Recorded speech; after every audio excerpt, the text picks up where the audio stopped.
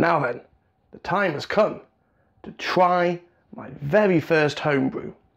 So, just a recap on the homebrew story. My brother bought me the Brewdog IPA homebrew kit for Christmas.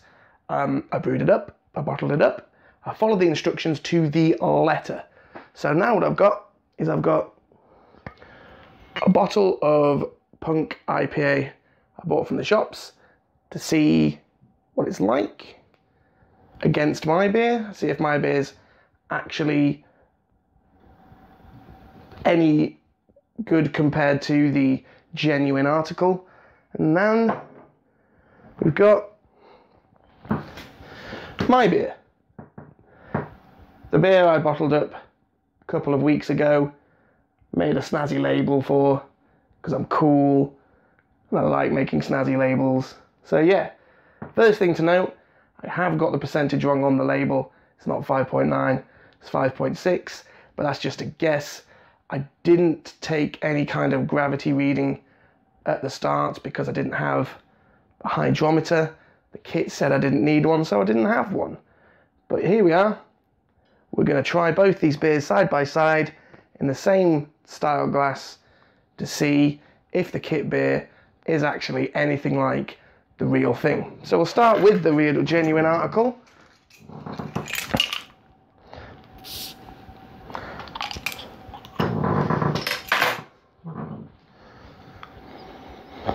Oh, straight away you get that hop aroma.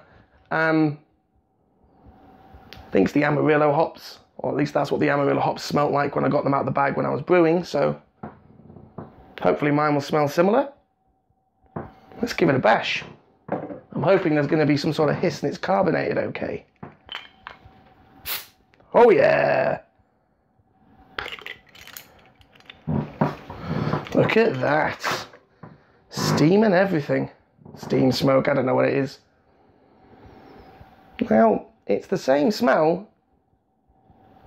It's not quite as pronounced as the Punk IPA, but it's the same hop aroma. It's just softened and not quite as pungent. Let's see how they pour.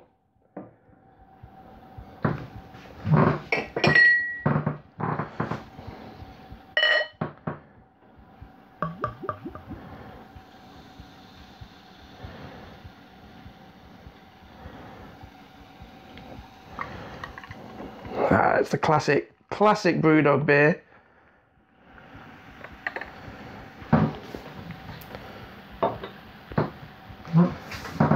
Lovely straw colour, crystal clear,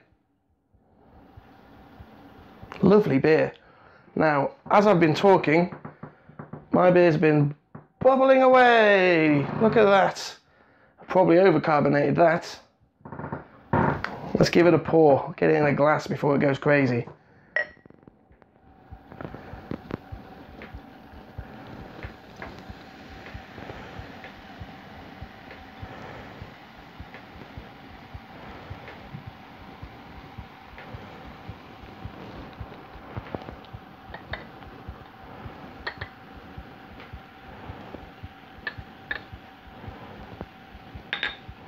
So, lovely meringue head on that.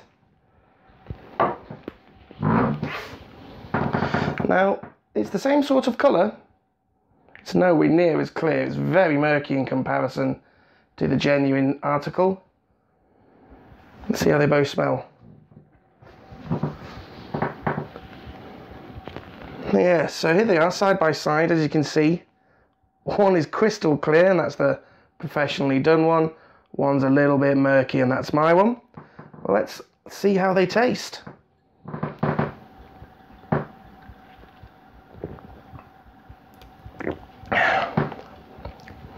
Punk IPA is a good, solid IPA. It's got a fantastic bitter finish.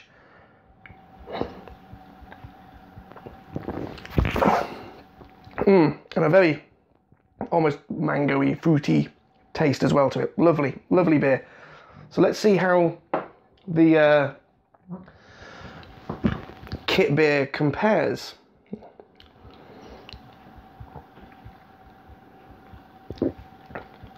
Obviously, mine's a lot more carbonated. You can tell straight away with the mouthfeel on that how much more carbonated it is.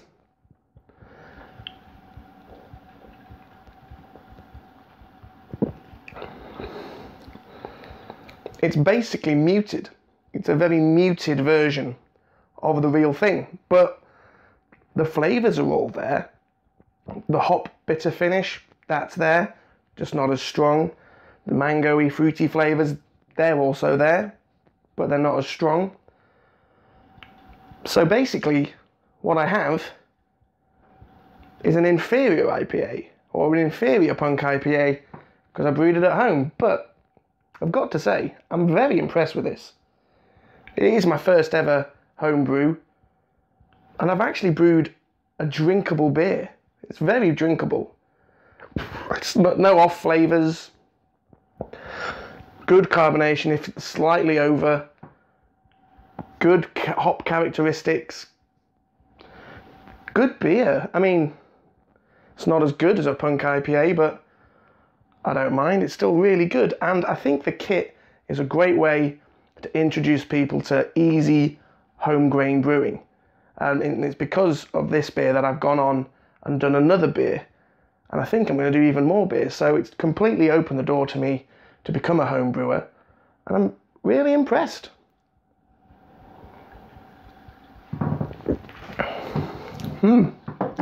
Good. So, that is the side-by-side comparison of the homebrew Punk IPA against a genuine Punk IPA. Hope it's been informative. Please leave any comments and questions you have down below. Also, follow me on Twitter, look at the blog, check out the Facebook page. If you haven't already, subscribe to my channel and give it the old thumbs up, and that's really going to help me out, boost me up then their Google rankings. So, I've got more brewing videos coming up. I'm going to bottle my smash in a couple of days, and I'll probably do another brew fairly soon, and I'll get that all recorded. I'll also film videos from time to time with various beery thoughts. So, thanks guys, thanks for checking me out.